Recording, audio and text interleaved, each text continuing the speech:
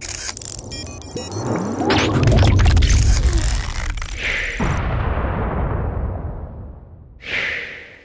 everyone, what's going on? Vega here from Server Tech, and in this video we're going to be looking at what are the top mining GPUs in 2021. Now, much of the data provided to me has been through community members such as yourselves, so I greatly appreciate all your help, and a number of different data sources. But we want to see what is the top manufacturer, right? Nvidia, AMD, Intel, as well as what are the top cards that miners are utilizing today. And we'll look at this data at the end of 2022.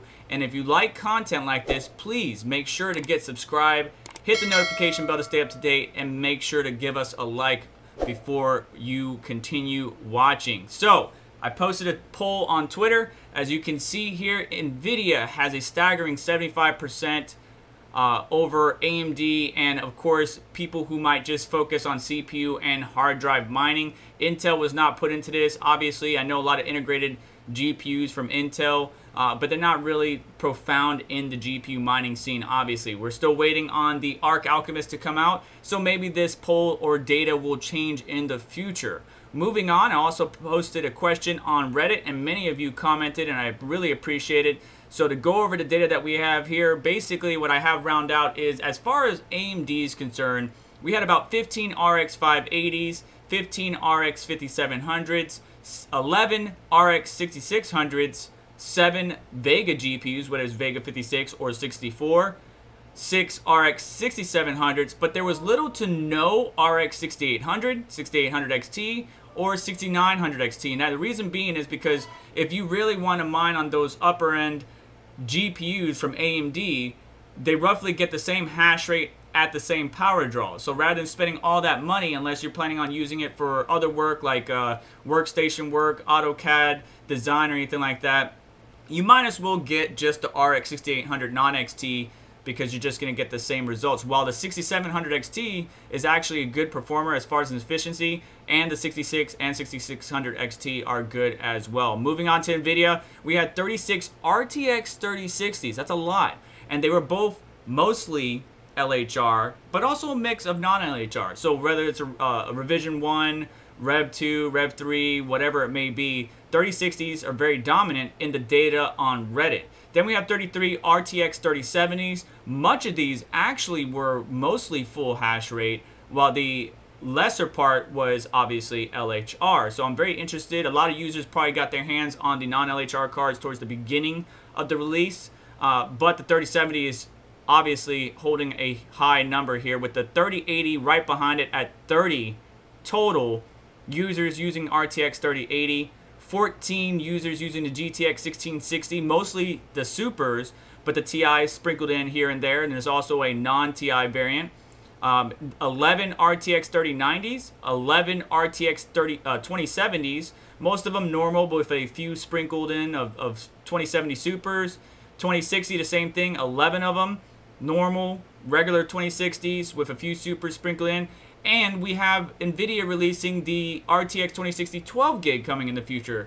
I don't see that, for me personally, I don't see that being an attractive buy, considering it's the same bus bandwidth and all that good stuff. Yes, it gets more memory, but it may not get a substantial amount of hash rate. Only gets a few more from the data that we've seen so far. But we'll see how the rest of the community reacts. I find that card to be more of a gaming card because of the 12 gigs of memory being utilized in much of the AAA titles that are more memory intensive. Then we had 11 GTX 1070. So the 10 series is very much alive.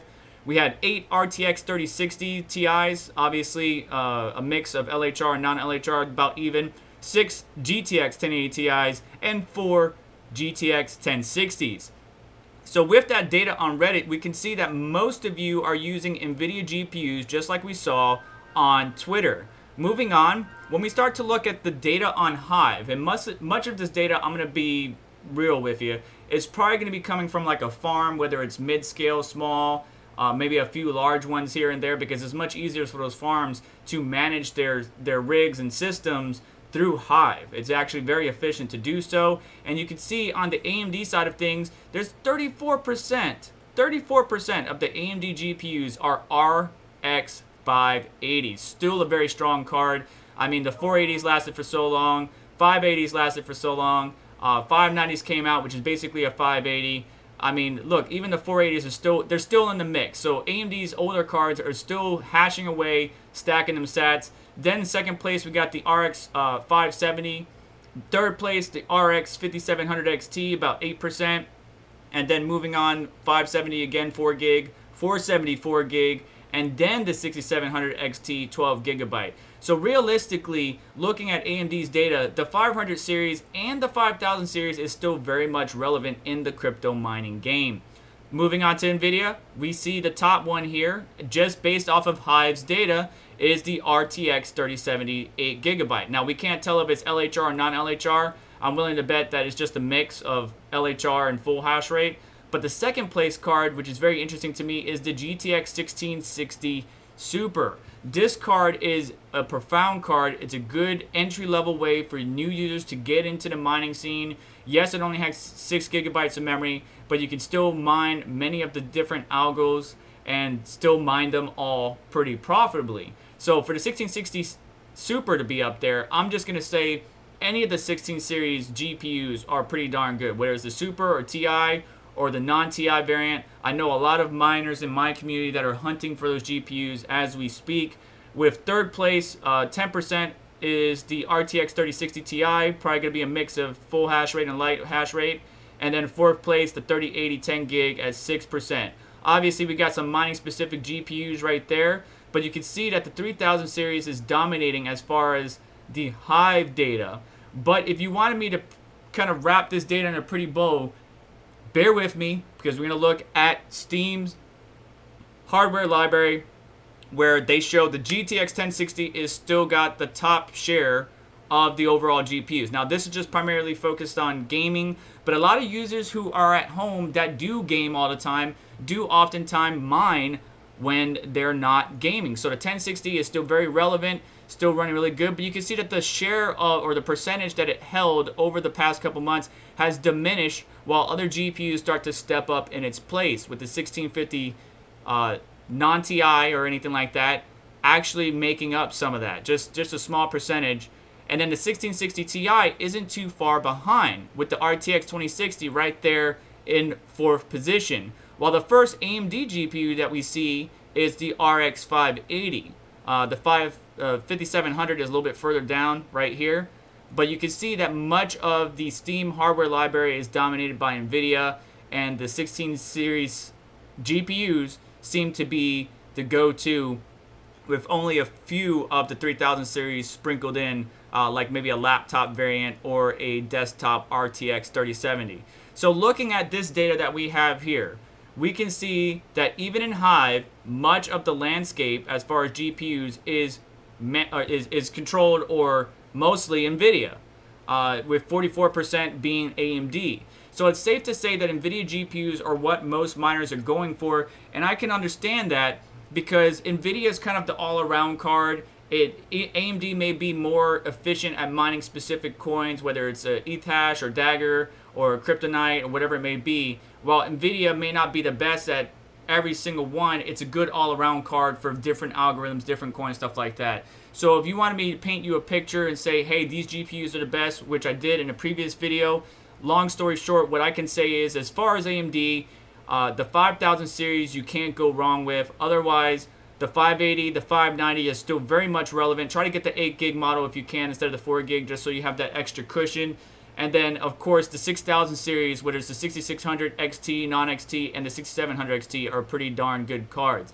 Nvidia side, I'm going to say the 3080, the 3070, and the 3060 Ti are my cards to pick, and I mentioned that in my video to Seb's FinTech. But the 1660 Super and Ti are really powerful cards and a great budget way to get into the mining game. You can see that it has much of the market share, whether it's Hive or Steam or whatever it may be. So don't sleep on those cards whatsoever. But that is going to do it for me today. I want to hear from you down in the comments below. What GPUs are you mining with? What GPUs you have and what GPUs you plan on getting? Put all that information in the comments below so that way future users can come check it out and see what we're all using and help them make a determination on what GPUs they should possibly get in the future. Besides that, it's going to do it for me today in today's video. Do me a favor, hit the like button on the way out. Don't forget to get subscribed and hit the notification bell to stay up to date with what's going on, as well as check out some of the links in the description that help support us and what we do here. Besides all that, you all have yourself a wonderful day. Take care. I'll catch you next one.